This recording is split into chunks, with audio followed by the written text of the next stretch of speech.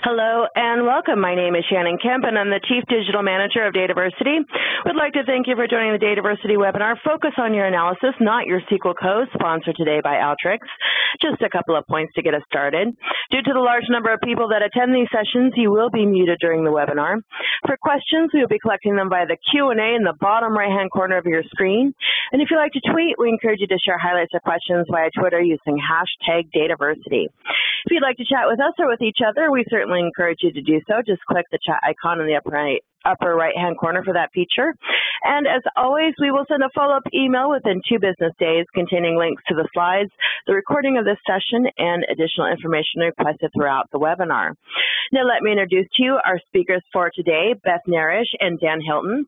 Beth is a Senior Product Marketing Manager for Alteryx. She has over 10 years experience in finance, market research, and analytics software with roles in product marketing, channel marketing, and solutions marketing.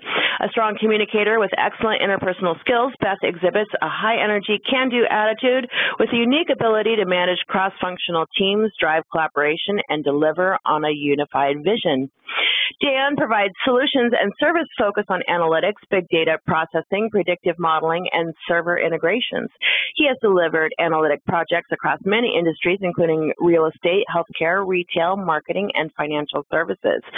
His continued role as a solutions architect focuses on server implementations, application architecture, and data governance. And with that, let me turn it over to Dan and Beth to get us started. Hello and welcome. Thanks so much, everybody, for joining us today. I'm Beth, and I'm going to go ahead and kick us off, and we'll start first with the agenda. Today, we're going to talk through the historical approach that exists within organizations to analytics and how SQL fits in with that, as well as some challenges that we may face. We'll talk about who Alteryx is, as well as what our platform is delivering, and then walk through some benefits of a workflow. And then I'll pass it over to Dan, who will actually show you the product in action and do a demo for you so you can see Alteryx in action. Next slide, please. So the traditional approach to analytics that exists within organizations is often frustrating for many parties involved at all touch points of the process that you can see on the screen. For DBAs and IT, for statisticians and data scientists, and also for analysts who sit in various lines of business. This process often starts when an analyst is looking to create a report to help solve a business problem. They need a specific data set, so they'll submit a request or a ticket for these data pools or these data sets. And these data pools often are turned around by a very busy IT team and oftentimes an overworked database analyst. But what often happens right when that data set is about to be delivered to the analyst is something needs to change.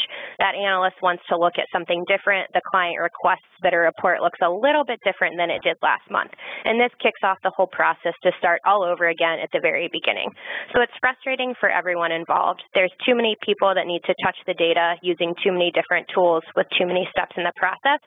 And from the analyst perspective, it's not only affecting their performance, but also their job satisfaction. Next slide, please. So what tools are being used for analysis within organizations? Well, as you may imagine, spreadsheets like Excel are still by and far the preferred tool to do this analysis.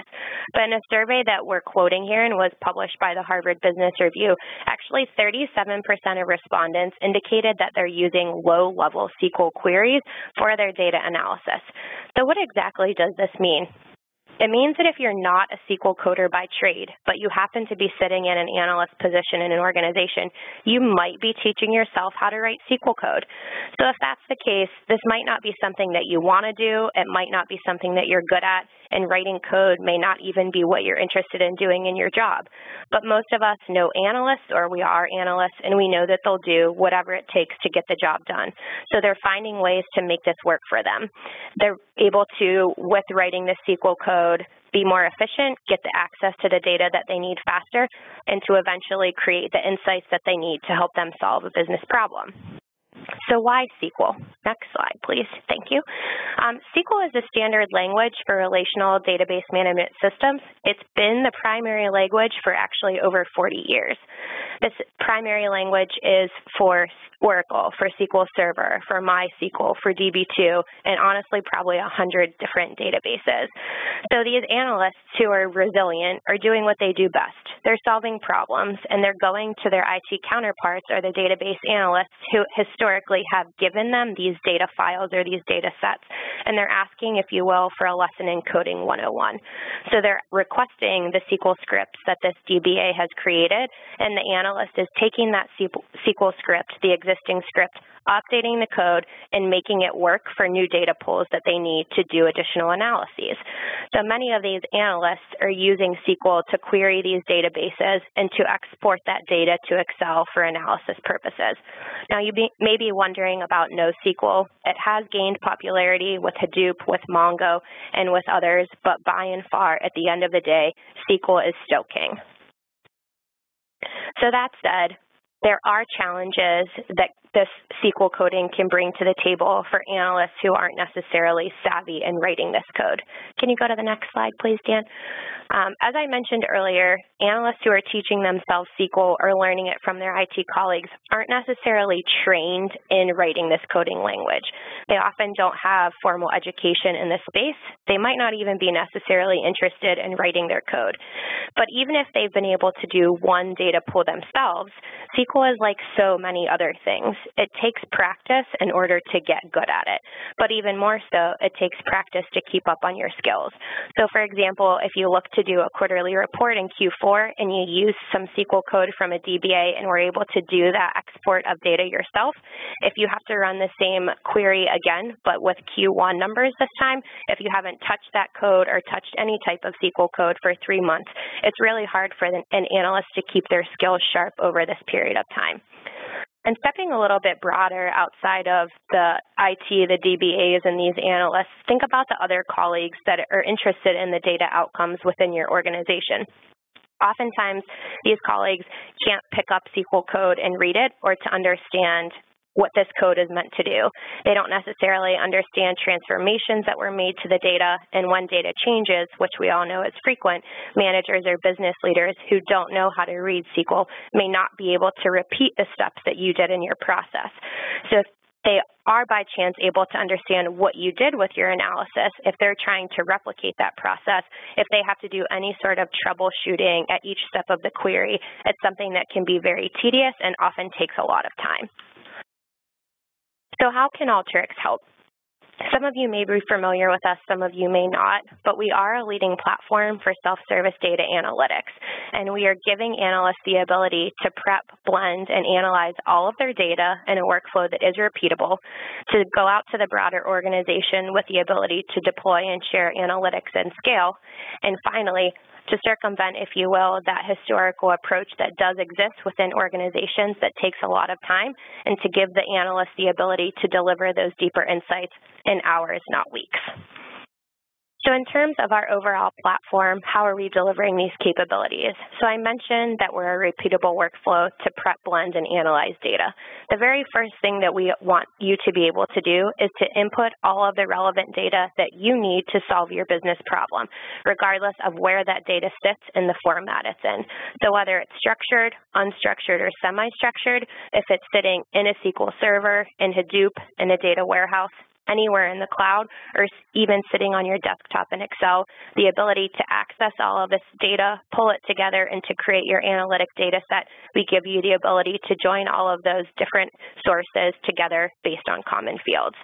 Now, if all of those sources aren't enough and you're looking for some third-party data to supplement the information that you do have access to, we do give you the ability to enrich your data with demographics from either the census or Experian, with business data from Dun & Bradstreet, and also with spatial data that's provided by TomTom. Now, on the screen, you can see what the actual workflow looks like, and you'll be able to see this more specifically when Dan goes through the demo. But if you're looking to now take the next step in your analytics process, which is actually doing the analysis, it's all done in the same drag and drop workflow with no coding required. So if you're looking to do statistical analysis, predictive analysis, or spatial analysis, all within the same one visual workflow. And the last step of the process is that the insights that you're creating as an analyst really need to be shared without your broader organization. With this legacy approach to analytics, reports often have been created in a totally separate environment, but with Alteryx, this is really just one more step at the end of the workflow, giving you the ability to create static reports in Alteryx, to export data for visualization to Qlik or Tableau, and also to create analytic applications that will allow other people within your organization to actually run the analyses themselves. And as I mentioned, Dan will show you this in detail later in the webinar. So now that you understand who we are as an organization, what the Alteryx platform can help deliver, how specifically can Alteryx help people that are writing code in SQL? Well, the first way that we can help is really with transparency. SQL code is not easy for everyone to understand, especially when you step outside of our line of business analysts who are learning it and the ITs and DBAs who are really experts in this area. When we go to other parts of the organization, managers, decision makers, business leaders, it's not easy for them to pick up and understand SQL code. And oftentimes, they do have questions to understand what your analytics process was. Unfortunately, delivering transparency in SQL is very challenging because it requires that you, the analyst, as well as these decision makers, can look at and understand the SQL code. Unfortunately, it is not as easy as just sending someone your code and assuming that they'll know what's happening in your programming. In addition, if there happens to be something within that code that doesn't work, digging through it to understand where the code is broken is very tedious and time-consuming. With Alteryx, in terms of our workflow and just by nature a very visual platform, it's really easy for not only you, but also decision makers and business leaders within your organization, not only to, one, translate your process, but two, to replicate your process if necessary. So not only can you see what you've done, others within your organization can see and understand it as well. Next slide. Thank you very much. Secondly, we just want to touch on transformations. Generally speaking, becoming efficient and proficient in SQL is something that overall can take years of training.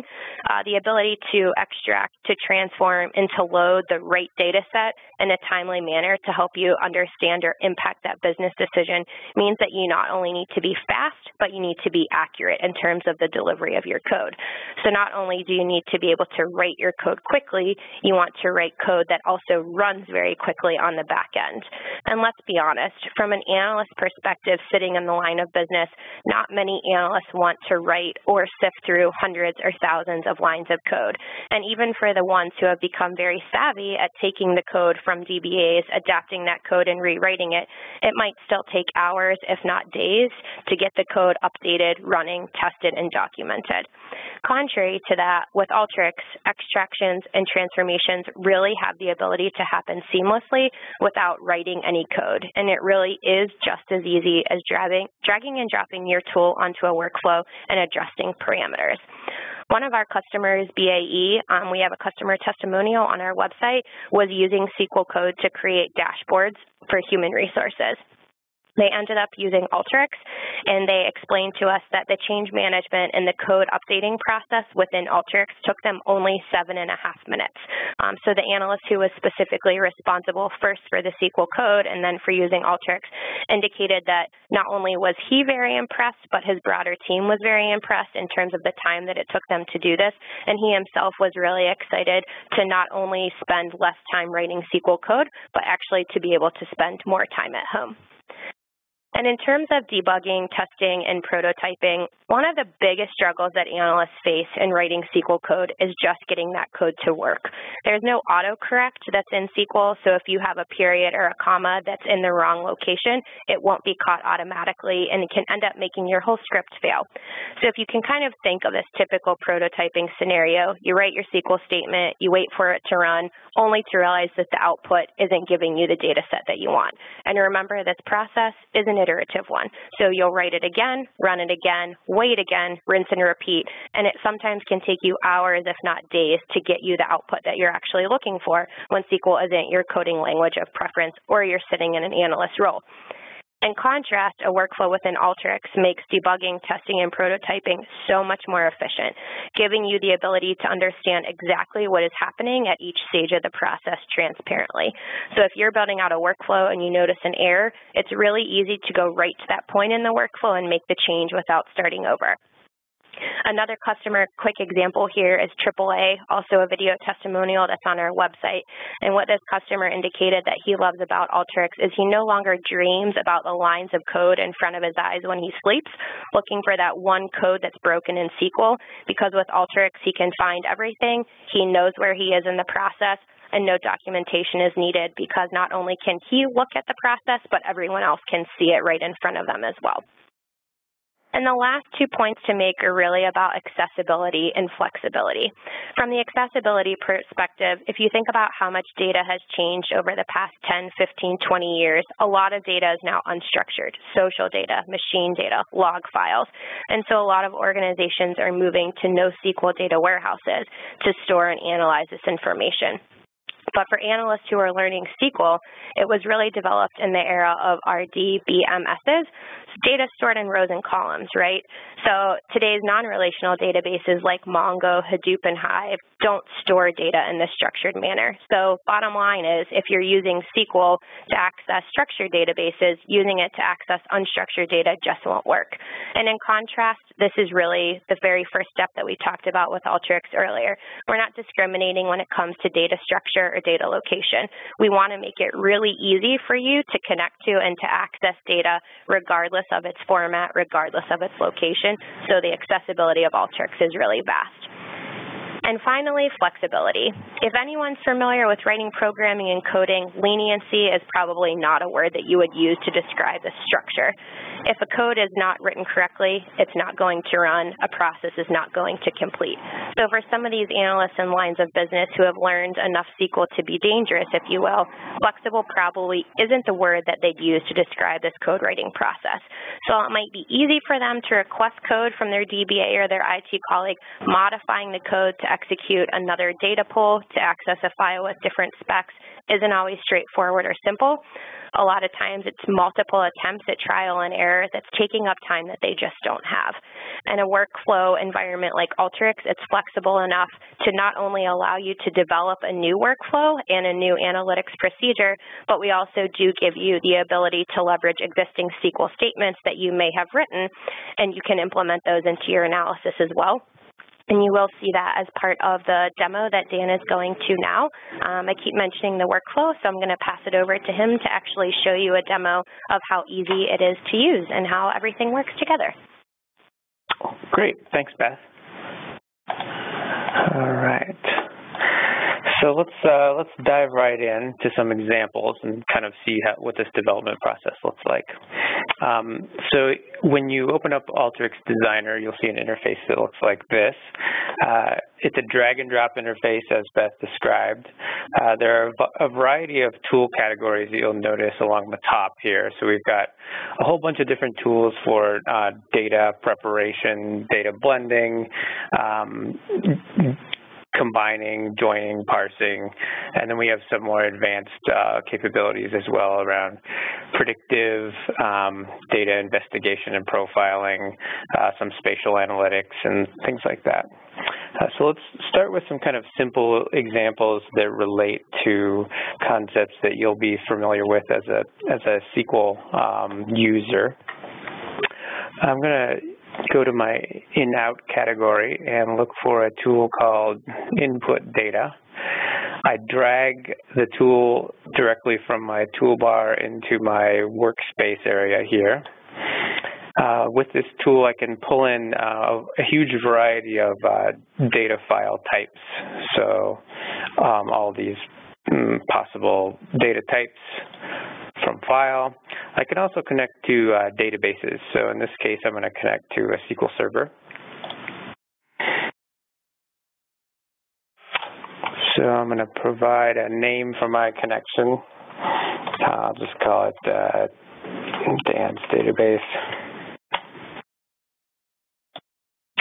And I'm going to provide a SQL Server machine name.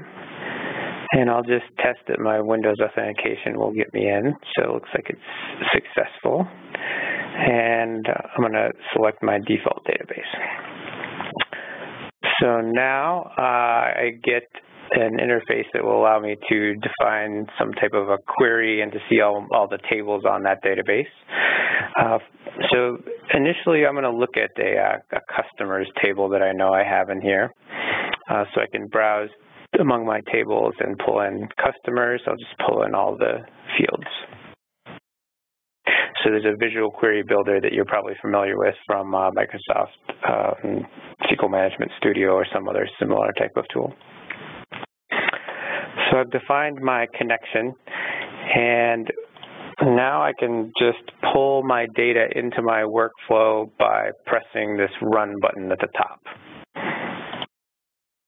So I press play. I see in my results pane here at the bottom left that my process worked, so it tells me a few things about what happened, how many records I pulled in, how long it took. I can also visualize my data right off the bat. So we have a tool here in the in-out category called Browse.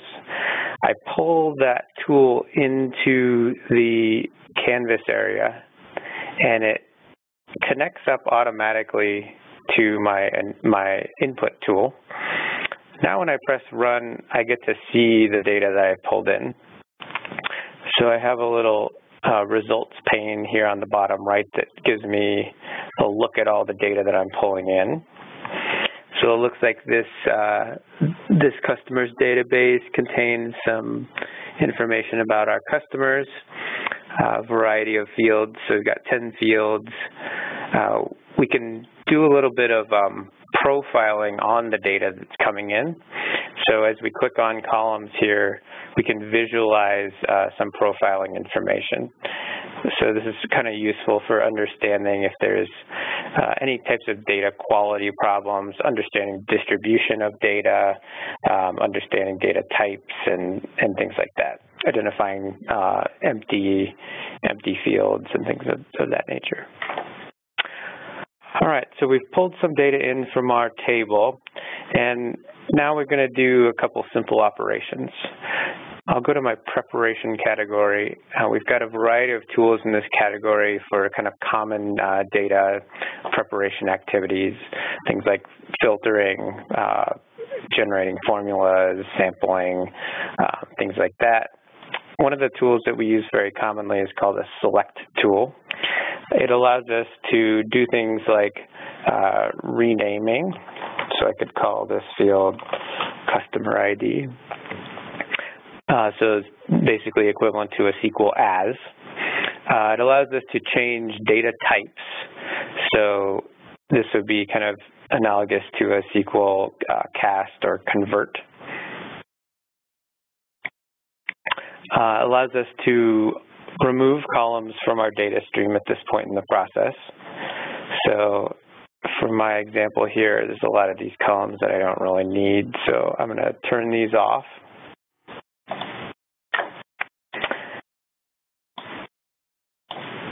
And now when we use our browse tool, we can visualize the data at each point. So here I have a browse tool that shows me the tabular data as it comes in, and profiling information if I need to see that. But then we've done this transformation step where we've modified our data a little bit and removed some columns. So now I can visualize the data at that point in the process. And now we can add another tool to make our data distinct. So what we can do, maybe we want to get a distinct list of countries. We'll use a tool called unique, and we'll unique on country. Press run again, and now we see in our results that we've got a column that is unique country values in the country column. One of the things to notice is that the unique tool outputs the unique data out of one side and the duplicate data out of another side. This gives us a lot of transparency in the process in terms of fallout. And we'll see this paradigm in other places as well. We haven't lost any records. We can treat our fallout records here if we need to to do additional processing on them. We can basically split our data stream into multiple chunks and treat different sets of data differently, and then we'll talk about how we combine those streams in a minute. So just a kind of a simple example showing a query that kind of looks, in SQL you would see a query that was something like this: select distinct customers from our customers table. We would produce a list like this, where it basically accomplishing the same thing using some Alteryx tools, including this unique tool. So let's look at another example. In this example, I'm going to pull some data from a table in my database called orders. So I could go through that process of finding the SQL Server and finding the table again, but I can reuse a connection that I've just made. So I set up this Dan's database connection previously. Now I can just reuse it. I don't have to go through that setup process again. So I'm going to look for my orders table. I'm going to pull in all the fields. Again, I'll browse the data right off the bat to make sure I understand what it looks like. So we've got, looks like we've got an order ID, we've got a customer ID, we've got an order amount, and then a few other attributes about the order. And we can do some different types of filtering activities that are analogous to different SQL functions as well. So we have a tool called filter that comes from the preparation category. I'll pull that in. You'll notice that the filter tool has two outputs, a true and a false. So we can define some type of an expression that we want to use to break records into two different streams. So maybe what I want to do is I want to look at my fields, and I want to say my order date should be greater than or equal to some date. Maybe let's say 2016-1201. And then we also want it to be less than a certain date as well. So we want it to fall inside of a certain range. So now we'll inject our order date column, and we can say less than or equal to some other value, maybe 2016-1231.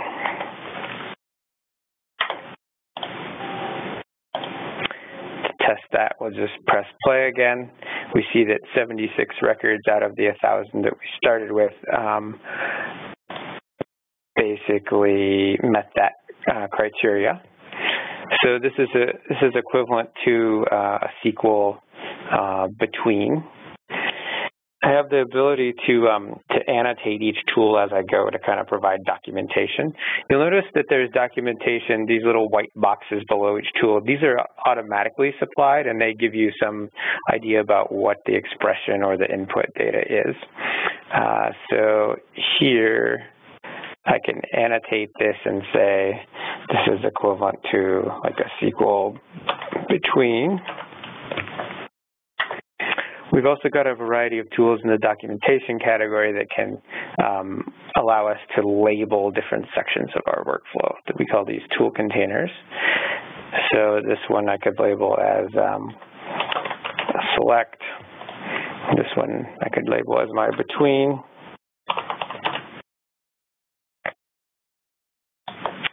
And you'll notice that we get the fallout from this filter process as well. So we get 76 records that met the criteria. We get a 924 that fall out, and we can review each of those records by looking at the results. We could do a similar process with filtering, maybe equivalent to an in statement. So let me just show real quick. I'm going to connect again to my my customers database or table here. I could use filter in the same way that I would use a SQL in. Maybe I just want to grab my customers that are in a certain country, United States or United Kingdom. So here's my in operator. Now when I run this, look at the results, it looks like I've got 800 some odd records that are in the US and the UK, and then my fallout records are everywhere else. So there's a lot of transparency in our process because we understand fallout at every point that we're producing fallout, and if we had to, we could treat that differently, and it's very quick to troubleshoot fallout. So if we weren't expecting some particular type of condition, you know, we can see that very clearly in our browse process. And using this labeling mechanism for the documentation helps us produce a workflow that is reusable. It's clearly understood. We have this visual paradigm where you can see the data flowing through the process, and it's organized in a way that a new person could come along and pick it up and kind of have a sense for what piece of the process is doing what. So we've done some simple filtering. We've done some kind of simple select as types of operations. Let's talk a little bit about blending data. We have a category called join that allows us to do a variety of things like just simple joins, unioning data, so stacking records on top of one another, appending fields, so that is kind of like equivalent to a cross join. We also have some capability to do things like a fuzzy matching or some more advanced types of joining. So I'm going to again pull in my customers.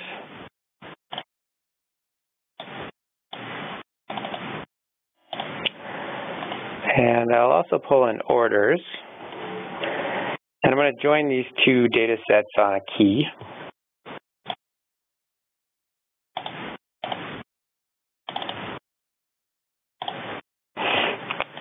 You remember from the previous example, we identified that there was a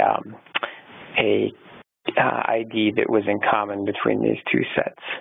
So what we could do is a simple join process, and equivalent to a SQL inner join, where we can point to the column from each source that is our key. So on the left, we have here we have one called country.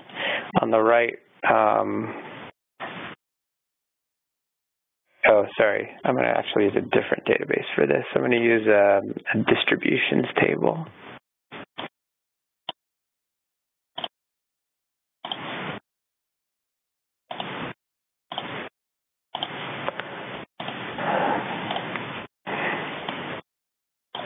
Distribution centers. And I'll just browse this real quick to make sure I understand the format of the distributions. Okay, so we've got a distribution center ID, a country, and a name. And I've still got my customers.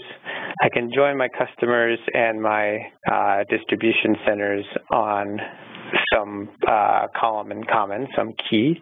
So in this case, I'll join by country. And I see records that did join according to an inner join.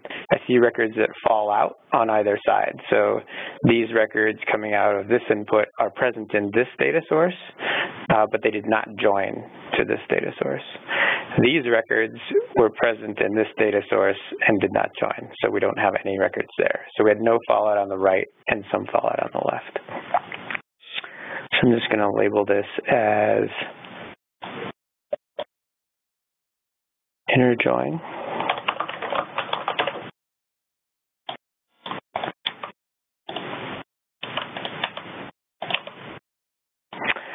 We could do a similar type of operation to accomplish a SQL cross join.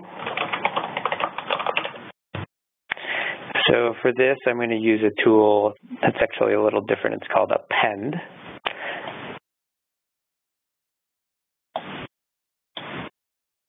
Append is kind of a multiplicative effect cross join. I kind of think of it as kind of a dumb join. It's just going to put all data from both sides together. And we'll browse the result.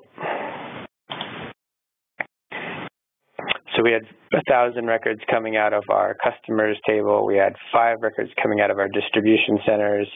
And then our resulting data has 5,000 records.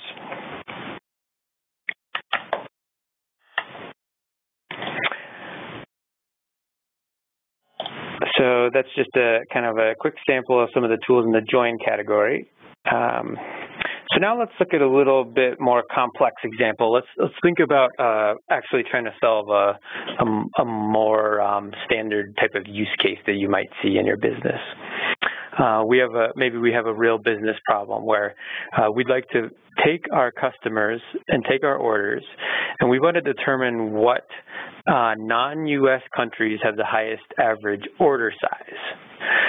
With Alteryx, we can rapidly prototype and test this process in a way that's kind of understandable and accessible to both developers that may be more used to coding and analysts that are familiar with data, but maybe they're not developers or coders. So we can build a process that answers that question fairly quickly. I'm going to, again, start with my input data tool. First, I'm going to find customers.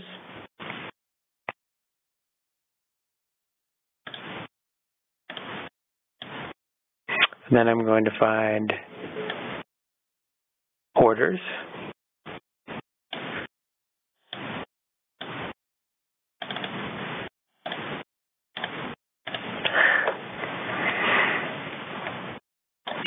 And I'm going to limit some of my customers. So I'm going to use a filter tool again. And what I'm going to do here is I'm going to say where my country does not equal United States. So we're looking for everything outside of the US. And we'll just test that real quick. So we've got 254 records outside of the US, and we can QC that real quick here. Looks good. And next step is we want to join together these two data sets. So I'm going to use that join tool again.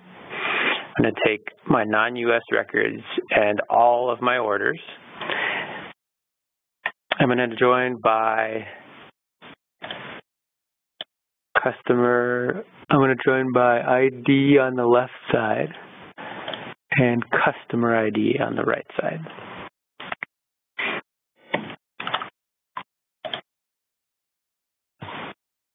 Test my process.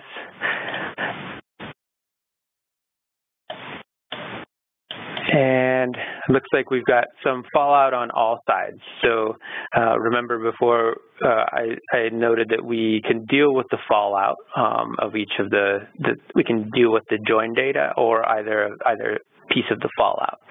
And suppose that we want to keep 100% of customers, whether or not they had an order in the orders database.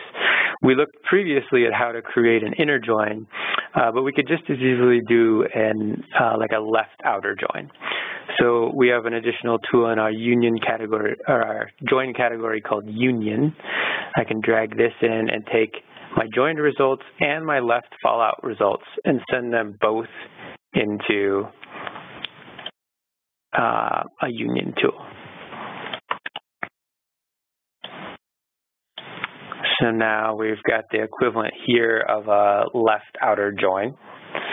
I can label my process as I go along.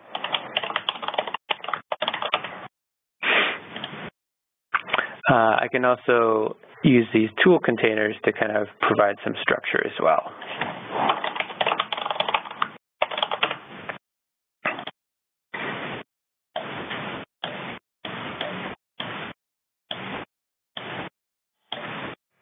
that people coming after me can understand how this process works. All right, so I've done my left outer join. Next, I want to do something a little more complicated. I want to do some type of a roll-up. So I have a transform category here, and one of the tools in this category is called summarize. I'm going to use this to do kind of like a group by operation. So I'm going to group by country. Remember, our ultimate goal here is to determine average order size by country. So I'm going to find my country column, and I'm going to say group by, and then I want to average the total amount for my orders by country. So I'm going to add an aggregation operation here. I want to average my total order amount to come up with a country level order average. I can test my result here real quick. So it looks like we've got a unique list of countries, and then we've got order averages per country. And we could filter this out a little bit more. Suppose we want to have another type of SQL process similar to like a halving clause. What we could do is supply another filter, and we could say we want our average total amount to be greater than or equal to some threshold. In our case, let's say it's 1,000.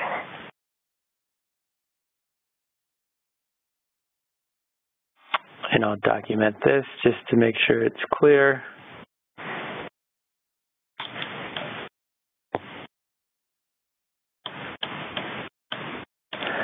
And I'll say that this is our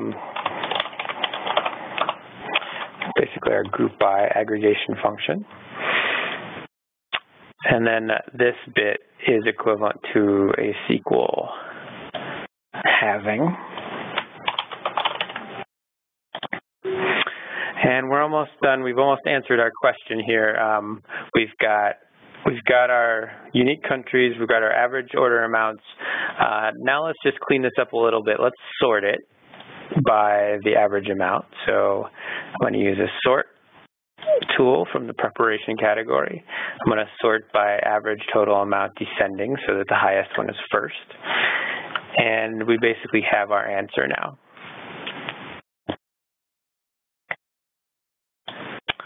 And here's our answer. We've arrived at our answer with a documented, repeatable, and accessible workflow that can output to a wide variety of other formats. So from here, now that I've got my answer, I can use an output data tool, which is very similar to my input data tool. I can write to any of these file types. So you'll note all kinds of Microsoft Access, Excel, SQLite, Tableau. Let's write a Tableau data extract here. So I'll call it report data.tde. I could also write to multiple outputs at once. So maybe here I want to write to an XLSX file as well. And I'll give it a sheet name. So when I run this process, we note in the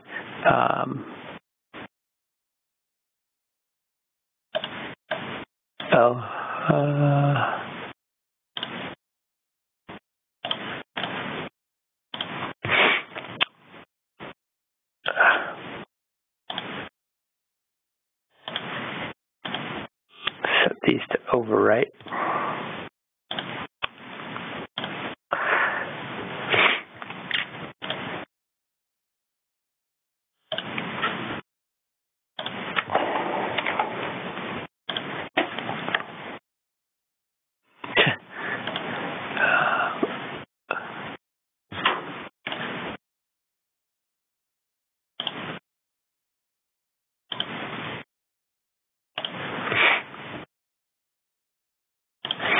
We notice in our log here on the bottom left, it tells us that these files were written. So there's a lot of flexibility in writing to files.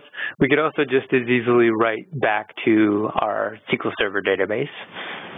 or some other type of database. We could write to Oracle or Hadoop or something else.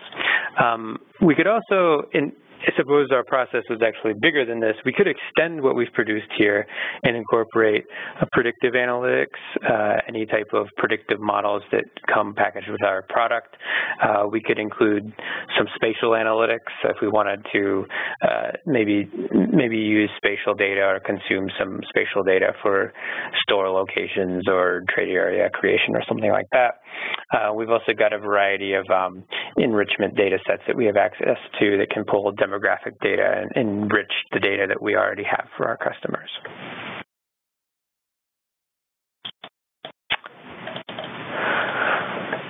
All right, so that is it for the demo.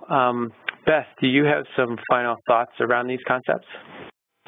Yeah, I think before we move into Q&A, just kind of to summarize, I think at the end of the day, Dan definitely showed you the Alteryx workflow, but we also saw a little bit of SQL in terms of how the SQL code would be written.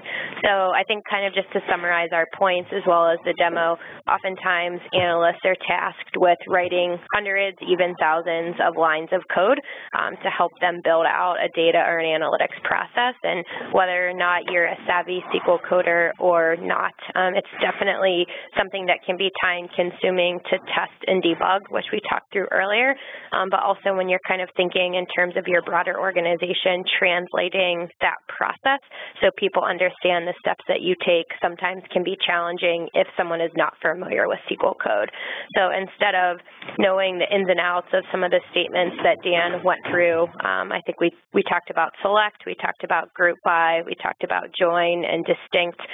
With Alteryx, rather than focusing on the code, really what we're asking you to focus on is to know your data and to improve your analysis.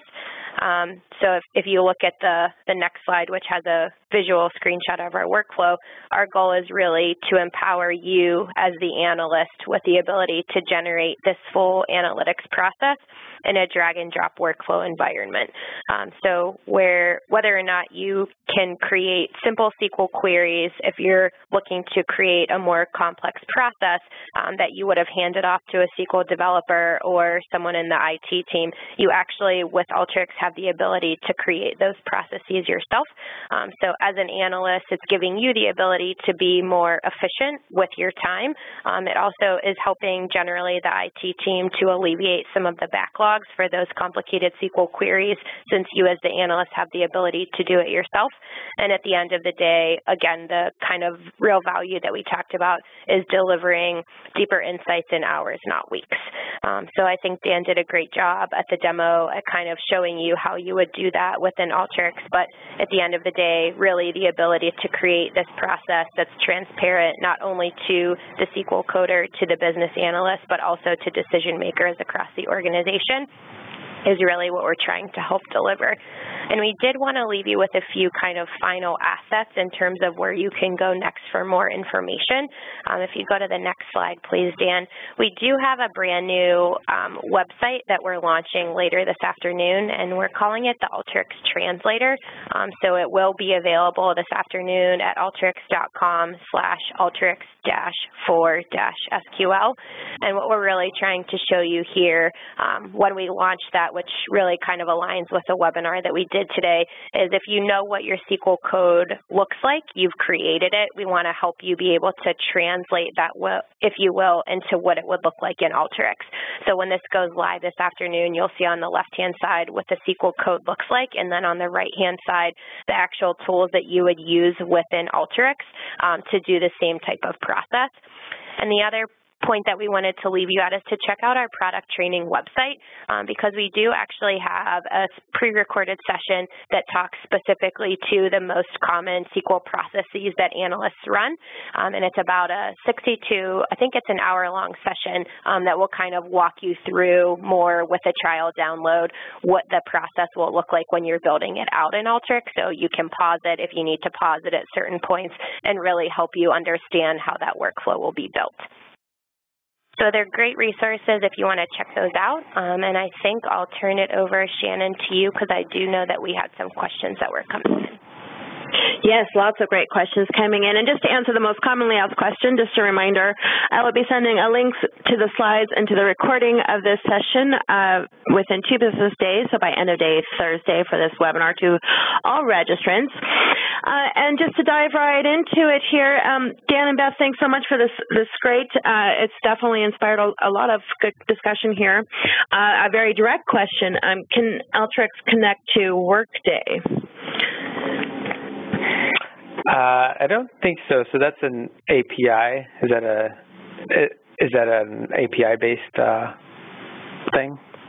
You know, I can ask the attendee to expand a bit, certainly. So if I believe that there is an API for it. One of the pieces that we have built into the product is a tool called the download tool that allows you to make HTTP requests. So that tool is here. Let me just search for it. Download tool. This allows you to pass some type of request to an API and receive the response in the middle of your stream.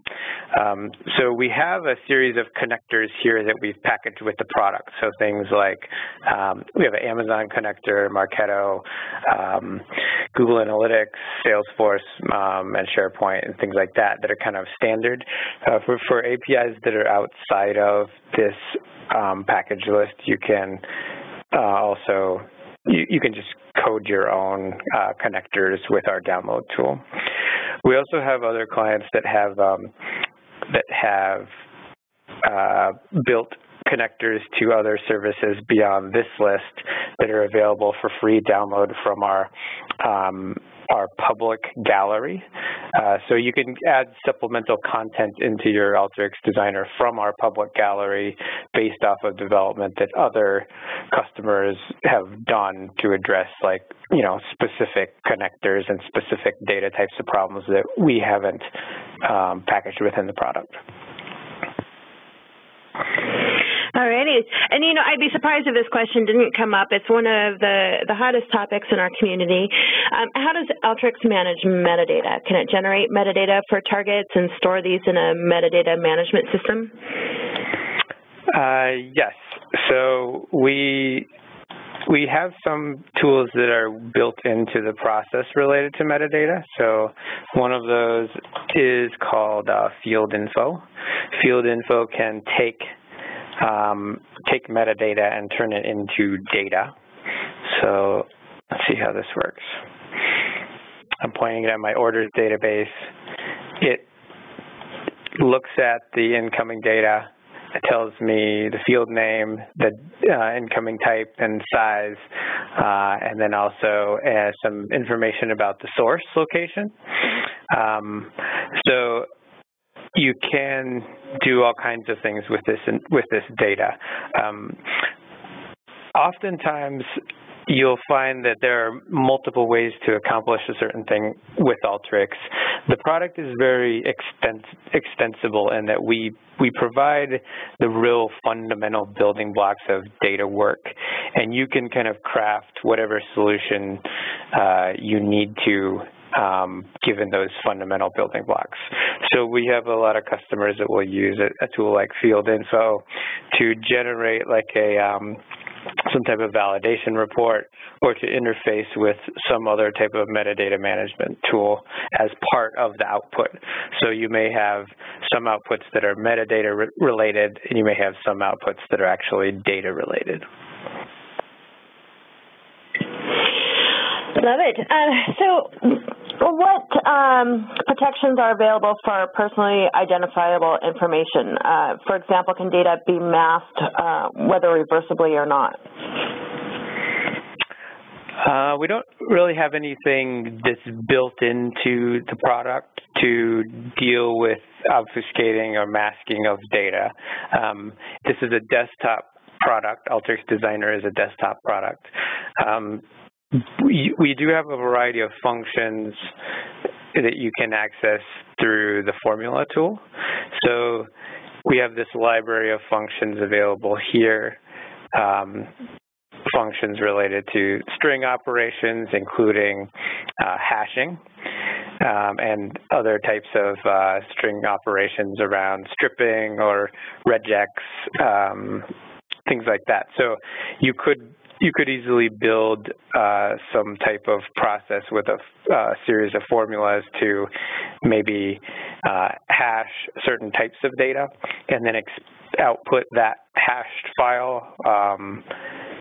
Let's just say we had a column called Social Security number, and you could hash those values, output it to back to SQL or to a TDE or something else, so that downstream users wouldn't ever see the actual values.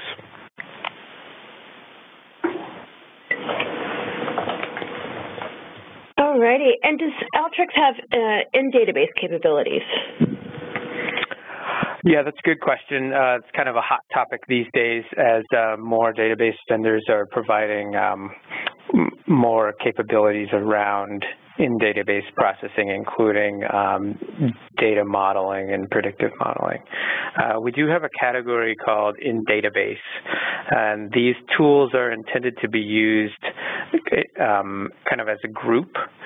And what they do is they each add to a SQL query that gets executed at the end of the in-database process.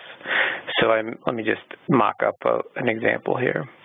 I would connect in DB, where I point to a particular location.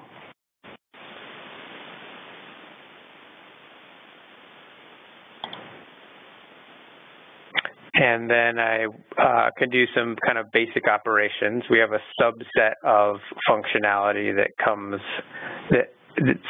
similar to like functions that are available for non-in-database operations. I have the ability to write in database, so I have a tool called Write Data in DB. So if I wanted to create other tables on the fly, I could do that. I could create temp tables that way. This series of tools that I've created is just resulting in one master SQL query that will get executed at runtime. And at this point in time, I'm actually not requesting any records come back to me, to this application machine. All that's going to happen is one query is going to get shuttled off to the SQL server for execution. If I do want some record set, probably a filtered record set, to come back to me, I can use a tool called Data Stream Out that will request records come back to this Alteryx machine.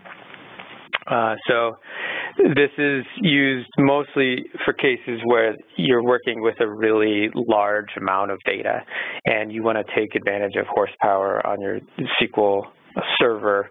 You don't want to have to stream millions and millions of records across the network and then put them back into the database. So this is kind of a newer feature set, and we're expanding this a lot to take advantage of some of the technology that's coming down the road in Microsoft and Oracle and some other relational databases around predictive modeling as well. I love all the specific questions coming in here. Is there a performance penalty for leaving the browse tools in the workflow? Yes, there is some performance penalty. The full data at that point in the process is written to temp file, so you will see some performance hit. Generally, you probably wouldn't want to have like browse tools all over the place if you have a large volume of data. There are a variety of different options for speeding the development cycle. One possibility is that in the input tool, you can limit the number of records that come in and then remove that limitation at production time.